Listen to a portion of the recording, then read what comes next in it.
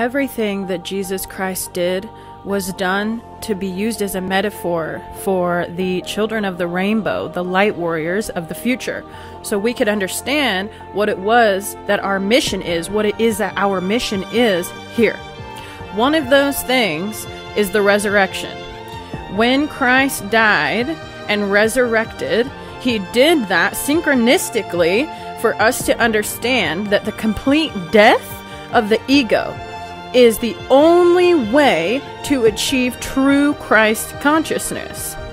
So if there's anything else in your life, any layers that need to be pulled back, any storylines that you feel like make up you, they have to go. Are you ready? This isn't easy stuff. This is completely shedding every identity that you've ever identified with in order to walk in the love of Christ consciousness.